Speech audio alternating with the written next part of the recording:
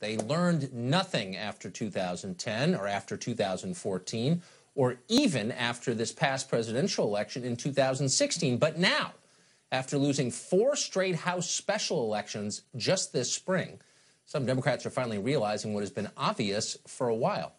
You can't win elections unless you're running on something. And by the way, normal people don't seem to care for Nancy Pelosi.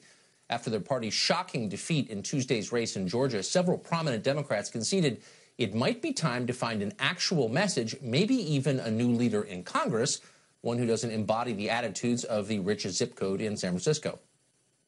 You think Nancy Pelosi is more toxic than Donald Trump? You know what? The honest answer is, in some areas of the country, yes, she is. It's clear that I think across the board in the Democratic Party, we need new leadership. It's time for a new generation of leadership in the party. Nancy Pelosi was a great speaker. She is a great leader, but her time has come and gone. I believe that she is not the leader for the future of the Democratic Party. Oh, nonsense, says Pelosi. She describes herself as a remarkably impressive leader, despite a half-decade of uninterrupted defeats. So you want me to sing my praises? Is that what you're saying? Why should I? Well, I'm a master legislator. I am a strategic, politically astute leader. I am my leadership is recognized by many around the country, and that is why I'm able to attract the support that I do. Did you hear that? It sounds like an SNL sketch. Because I'm good enough, I'm smart enough, and doggone it, people like me. Doggone it, people like me. But the question remains, do Democrats need a new message and a new leader to win back the middle of the country? Jose Aristimuno is a former deputy press secretary at the Democratic National Committee, and he joins us now. Jose, thanks for coming on tonight. So, good to be with you. Just to the election on Tuesday, nobody on the left, and honestly, few on the right, called this. The polls suggested a much closer race than the results indicated. Do you think there's any possibility that Russia might have been involved in that race, working on behalf of Karen Handel? Look, the reality here, Tucker, is that Georgia was supposed to be won by Republicans by at least 20 points. That's a joke, points. Jose. Wait, no, you got to laugh, or else I think you're taking it seriously. Okay, which is why I'm not answering your question. But look, back to my point is, Georgia was supposed to be won by Republicans by at least 20 points. It was won by Republicans by 4 points. Why? Because Republicans keep on losing their base. We are gaining momentum. We are going to win the House in 2018. I'm telling you. Remember, Georgia 6 wasn't supposed to even be competitive, and it was, because this is a referendum on the president. Okay. People are tired of this nonsense. Okay, so it sounds, I mean, I guess, you know, if I were a partisan, which I'm not really, but I would be pretty happy with your response, because what you seem to be saying is everything is fine, make no changes, we're doing great, we're going to win, when in fact, as you know, as a numbers matter, Karen Handel won a higher percentage of the vote than Donald Trump won in that same district in November. So actually you're moving in the wrong direction, but you don't see any need for a course correction at all?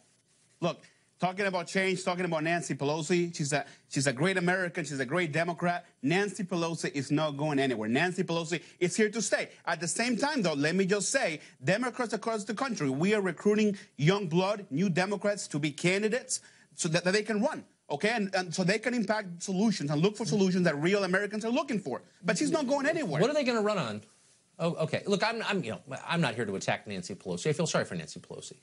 My only point, I guess, would be that she lives in a very rarefied world. I mean, she represents a 100% urban district, one of the richest congressional districts in America. Yeah. That is also one of the most liberal districts. Trump won under 10% in her district. So the question is, can someone who represents a place like that appeal to the voters you need, who are not hard partisans, but sort of on the fence? But you're obviously not going to engage in this. So let me just ask you a question. Yeah. What should Democrats run on? Like, what's the message of the Democratic Party? Well, really quickly, though, on Nancy Pelosi being out of touch because she's wealthy, and she is, our current President Donald Trump, is out of touch. You want to talk about a rich guy? It's Donald Trump. You want to talk a guy who has more money than all of us put together? That's the President of the United States. So that's look, I'm not attacking, no, but you're kind of missing my point. I'm not attacking Pelosi for being rich, though it happens that she is. I'm merely saying that if you're trying to win over voters with a specific set of concerns, you want a leader who understands those concerns. And does she? And if she does, what are those concerns? Like, what are the Democrats going to run on? What's the message? The Democrats are going to run on American values, okay? We need to create jobs, real jobs, okay? Real jobs, real jobs. We're talking about infrastructure. We're talking about real Americans, middle-class jobs, not this nonsense that we have a current president that all he's doing is trying to divide us. He's obsessed about the wall. We just learned that he now wants to put a solar panel on the wall. Give me a break. Let's talk about real issues. So you're going to run against Trump again? Okay, so no, I mean, look, I know you don't like Trump. You guys ran a bunch of campaigns against Trump, didn't work. So let's get to what the message is, the Democratic message. You say it's jobs, number one, jobs, but not low jobs like middle-class jobs. That's one. Absolutely. Middle-class jobs are important. We need immigration reform, real immigration reform. We're a nation of laws, but we're also a nation of immigrants. So whoever, look, we understand what the American people need, which is why we're going across the country. Wait a second. Wait, I'm totally confused. You're running simultaneously on the idea you're going to create more jobs, but you want more low-wage, low-skilled people to move here. Immigration reform. How do those two work in tandem? Sure. You can call it what you want, but you're saying we need more immigrants, but we also need more jobs. If we have too few jobs, why would we import more immigrants? Immigrants pay taxes. Immigrants, that we're talking about billions of dollars being injected into our economy, Tucker. More immigration, legal immigration, good immigration, expanding our immigration system is only going to help us and create more jobs.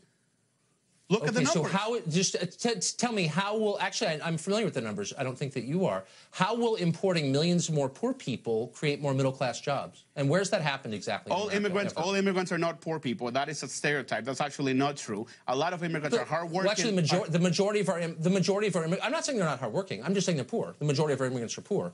And so how will importing more of them create more jobs? How has that happened? Where has that happened, and how is it going to happen again?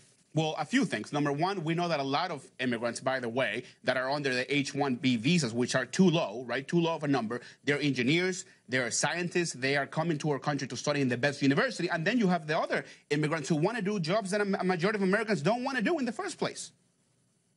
But how is that creating jobs? I don't think you've thought this through, Jose. So I guess this may be the problem. You may be illustrating right now the problem. If you're going to have a message, a program, and say to voters, here's what I'm going to bring you if you elect me, you have to be able to explain it. So you're basically saying, we're going to bring you more jobs, but we're also going to bring you a lot more poor people, but somehow that's all going to work, but I'm not exactly sure how, and then throw in a bumper sticker or two and a slogan, but like, trust us? Don't you think you should think through exactly how you're going to create those jobs? More immigration, legal immigration into the system is going to create more jobs. More people that want jobs that Americans don't want. That is a fact. That is the truth. But that's not creating more jobs. That's taking, as you just said, jobs that Americans don't want. I thought the idea was to create more middle-class jobs.